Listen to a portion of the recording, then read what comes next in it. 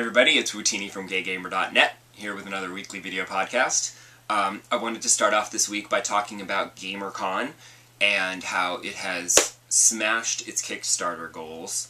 By the time I even wrote the article for the site and mentioned it in my podcast, it had already reached its goal of $25,000, and they have added new bonuses for as much money as they can possibly raise. They've already reached their goal for a gamer concert, and they've now broken the $50,000 window. They have doubled what they originally asked for. So they reached 50 grand, which means they're now having a special brunch for anyone who donated over $100. And if they can get, I think it's 60 grand, they're going to have a special celebrity Gaymercon guest. So it'll be interesting to see who they can get, because, I mean, they have until the end of March, or they have until the end of August to raise their money, so, they're already at 50 grand, and they're still going, so, we'll see what happens in the next, couple of weeks, if they can get that extra 10 grand, and we'll see who they can get for a celebrity. It's also interesting because, I wanted to mention, the original, when I posted their Kickstarter video on our website, to bring gay gamer readers' attention to Gaymercon and ask them to donate to the worthy cause, it created kind of a little battle going on in the comments on that article, where someone named Anne kept trying to argue that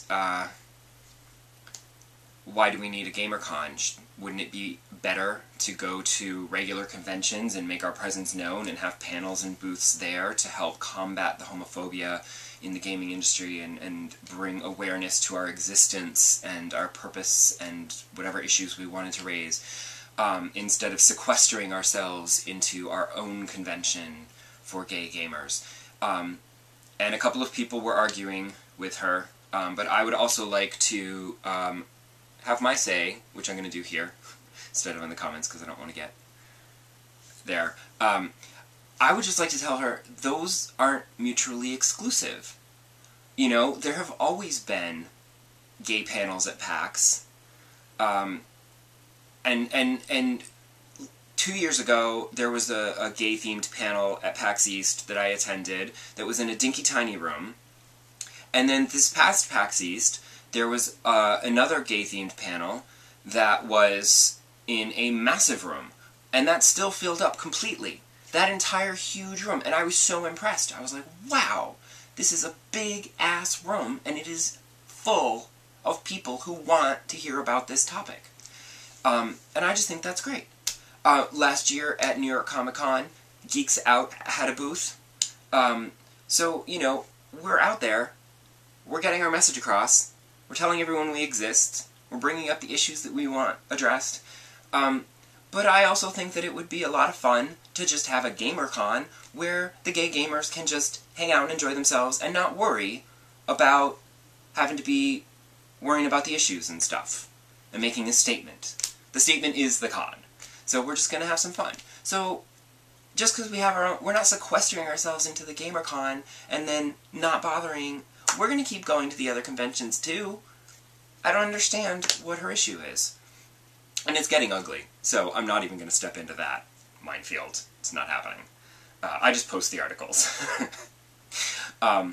Although, I do occasionally comment on them, such as with a recent article, I posted the Style Savvy Trendsetters trailer. That's the trailer for the new sequel to Style Savvy that's coming out for the 3DS this October, because I'm super excited about it, because I loved Style Savvy. And in fact, there was someone who wrote in the comments and said, this is great to know that it's coming here, I'm so going to get this, because I very much enjoyed the first one, and he says he's like a married guy who discovered Gay Gamer because he was looking for information on Style Savvy, and in, I guess it was my original review that he saw, and he said, I like this website, because they're reviewing Style Savvy as though it was an actual game, you know, as opposed to the other sites which kind of dismissed it, I guess, as a girl game, and he appreciates that our website you know, treats all the games equally. And I like to do that. I mean, granted, every reviewer is going to have their preferences. And if you give a copy of Style Savvy to a reviewer who tends to play only sports games and Call of Duty and Madden and whatnot, he's probably not going to give it a good review because he's probably not going to enjoy it that much. But I've always been about the quirky games. The music games, the weird niche games, stuff like Style Savvy, the puzzle games, things that don't fit into the big blockbuster genres of first-person shooters and platformers and whatnots. So, I mean, I'm super excited for Style Savvy on the 3DS. I was so excited that I actually went back and dug out my old cartridge and plugged it in to my 3DS just to see if my shop was still doing, and it was. And, you know, I'd forgotten how much fun it was to play dress up with the customers that come in. And I'm looking forward to the new sequel, because you also get to dress boys this time, which is very exciting. And maybe you'll get to have a romance this time, because the romance in the first game was very platonic, and there was a cute guy that was like, he lived in a mansion, he was this wealthy guy who lived in a mansion, he's all like, oh, I'll help you with your shop, and oh, I can't get involved, and you're like, wait, what? So, like, the game kind of was like teasing you with a romance that it never followed through on, so I'm like, alright. But yeah, I'm super excited for Style Savvy, and I'm super excited that people, you know, even married guys come to Gay Gamer because they know that we will have unbiased reviews of these kinds of games. And sure enough, in October, I will definitely be posting a review of Style Savvy Trendsetters to let everybody know what I think of it, which will probably be that I love it and can't stop playing it. Because that was the thing, I started playing Style Savvy and I was like, ooh, this is fun. And then, like, Tales of the Abyss was like, hey, remember me, you're still trying to finish me. And I'm like, just a minute, I gotta finish dressing this, she wants that blouse. And then the problem was that before I went back to Tales of the Abyss, I took a detour into Theater Rhythm again because I'd gotten some Street Passes over the past couple of weeks, and I wanted to download those Street Pass cards into my Theater Rhythm game. And then I started playing some of their Dark Notes that I'd collected from these people. And then I'm like, oh, well, let me just get a few more Theater Rhythm points so that I can get some more... Let me just get some more points, some Rhythmia, so that I can get some more stuff unlocked, and maybe I can finally unlock a character. Of course, I never unlocked a character. I kept unlocking more songs in the music player, which I don't care about. I want to play them, I don't want to just listen to them. But then I did unlock one that I could play, and I was very excited about that. But I still have not unlocked a character. It's ridiculous. And then I finally was like, alright, enough. I have to go back and play some Tales of the Abyss. Also, I'm so glad that I pre-ordered Theater Rhythm and got that big stylus, because at one day when I decided I wanted to play Theater Rhythm, I didn't have the stylus with me on the train, and I was trying to play it with the regular stylus, and it was so uncomfortable. It was horrible. So, if you don't have a big stylus, Theater Rhythm is going to suck, just FYI.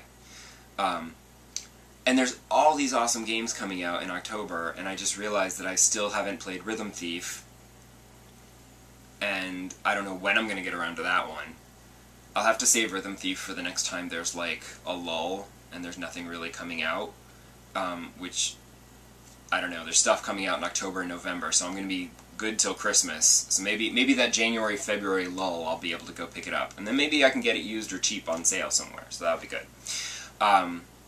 So, please go to Kickstarter and donate to Gaymercon and help make it happen.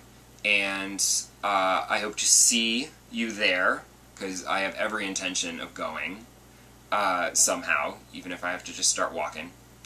And I will see you right here on my living room couch next week. Bye.